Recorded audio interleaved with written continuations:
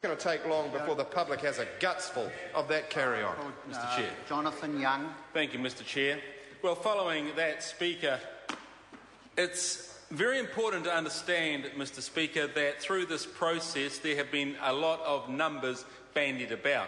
We know that Solid Energy have ended up in February in a situation where $390 million of debt was carried on their balance sheet, yet we hear from the previous speaker, no, it's 400, and then within seconds it's $500 million. Mr. Speaker, how can we trust anything that comes out of their mouth when such exaggeration takes place in debates like this? You know, Mr. Speaker, page 3 of our report, we asked Dr. Palmer whether during his time as chair of Solid Energy the Crown had requested that Solid Energy increase its gearing. He confirmed that it had, and the aim of doing so would have been to ensure that there was more cash available, which would ultimately increase the dividend yield through a process. We asked Mr. Palmer, has ever a shareholder asked you to borrow to pay the dividend? He replied, no, there was no request for that. The next sentence says, Labor members do not accept Mr. Palmer's explanation. So even when it came out of the horse's mouth, these guys won't accept it. And we know further on, they ignore the international economic context. They want to lay all the blame at the government's feet. They want to do all of that.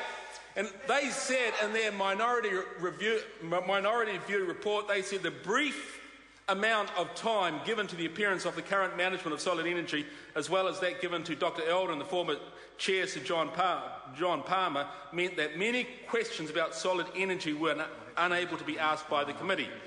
And they went on to say the hearing of just 2 hours of evidence meant that many questions from the committee members were not able to be addressed. We have the recorded transcripts that show that we had 3 hours of hearings, yet they put in their minority view only 2. Answer that. There were many questions from the committee members that were not able to be addressed in full. Listen to this. How many questions do you think the Labor members submitted to the committee to be sent to Solid Energy in that review? 285. 285. This was the thickest, biggest, longest select committee report of a financial review probably ever in the history of this parliament. And we had tremendous answers, yes, a straight bat, yet these members of that committee on the other side of the House distort the truth. They distort the facts. They come up with all sorts of things that make it unclear for New Zealanders to know exactly what happened. And after Mr. Palmer and Dr. Elder talked about the international global situation regarding the coal prices, the lead member of the committee from the Labor side said, now I want to ask you some substantive questions. After we had understood all about shale gas from the United States of America, how that had caused the coal companies to collapse, after we had heard everything about how in China 33% of reduction in steel milling had taken place, after we had heard all about how in Australia they lost 50% of the value of coal companies when the stock market had increased. In the United States, 42% of the value of coal companies had dropped when the Dow had increased. At the same time, understanding that there are significant global pressures around the price of coal and how this had affected surprisingly, everybody around the globe was taken by surprise at what happened. Yet all of this is completely ignored.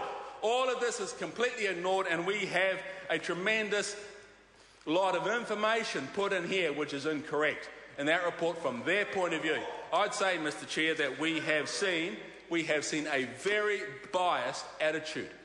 That we have not seen an attitude from some members of this committee that have wanted to look at the facts and report justly so.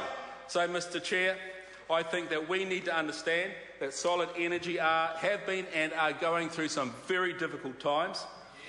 I believe that the Commerce Committee has sought to serve this Parliament well in presenting a very thorough report, with the exceptions of those instances that I have raised of blatant inaccuracies and blatant refusals to believe what the former chair brought to the committee. Why? Because it did not suit their agenda.